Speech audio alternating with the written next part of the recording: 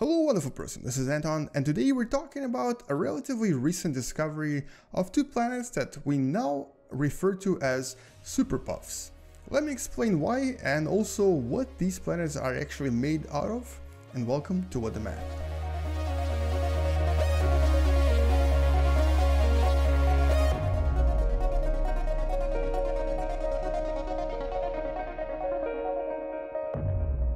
Now this is one of those planets, and this is actually in a space engine and relatively accurately recreated. And essentially what you can see here is that it's a very airy planet. As a matter of fact, it's very low in density. It has about 10 times less density than Saturn, which is the least dense planet in our own solar system.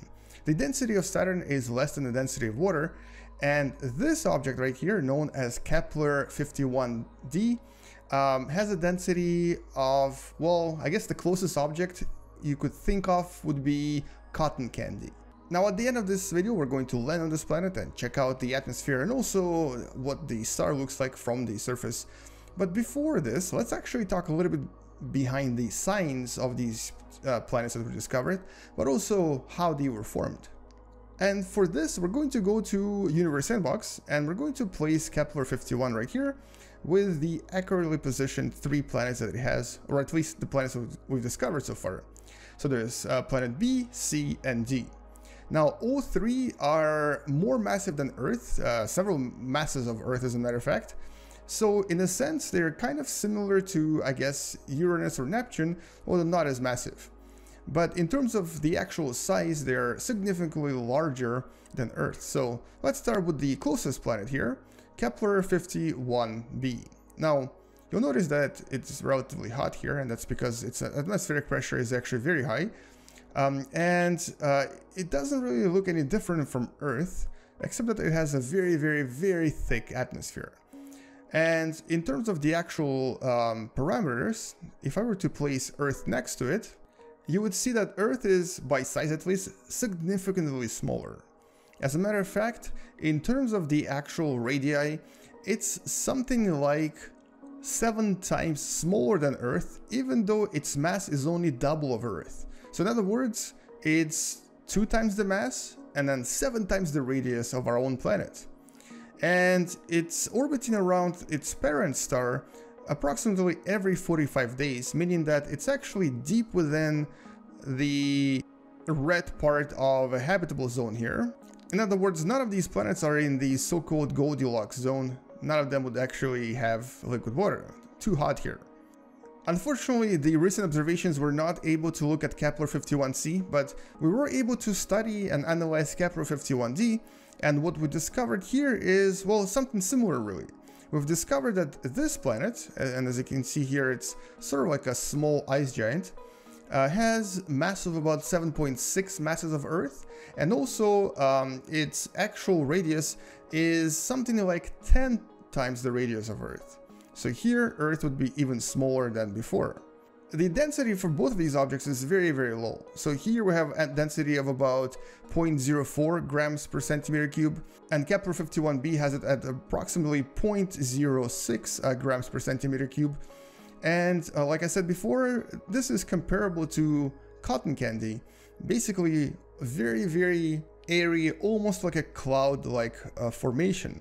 Even though here it may not look the same, it's definitely a lot more atmospheric and a lot more airy. As a matter of fact, I think this representation in Space Engine does it the most justice. So this is the most airy object you can kind of imagine.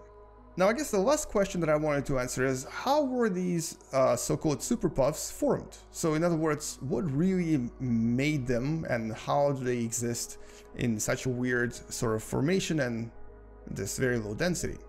And the answer to this is planetary migration.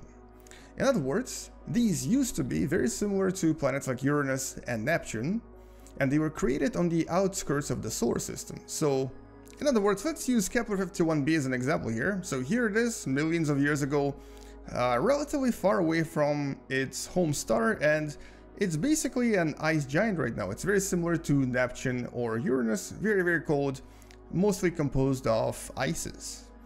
At some point, for possibly many reasons, it started to get closer and closer to its star and reach the orbit where a lot of things started to essentially evaporate and melt and create large amounts of gas.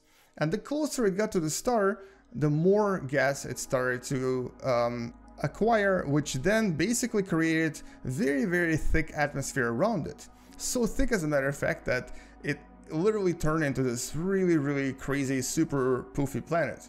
Now, in essence, this is kind of what would happen to Neptune and Uranus if they were closer to our sun as well. But in this particular case, these three planets actually moved so close to their parent star that it seems like the atmosphere itself may actually be evaporating from these planets. And so in a few millions, or possibly at least a billion years, they might actually become completely stripped of the atmosphere and look similar to, I guess, Mercury. And whether this will happen or not is, I guess, another story, but we definitely know that these planets are losing a lot of atmosphere. Well, anyway, let's finish this video by flying through the atmosphere of Kepler 51c, just to see what it all looks like, but also land on the surface and look into the skies where the Kepler 51 star might be. Anyway, thank you so much for watching, guys. I'll see you in the video tomorrow. Subscribe and potentially share this video with people that you think might enjoy space videos and want to learn through video games and simulations. Space out, and as always, bye bye.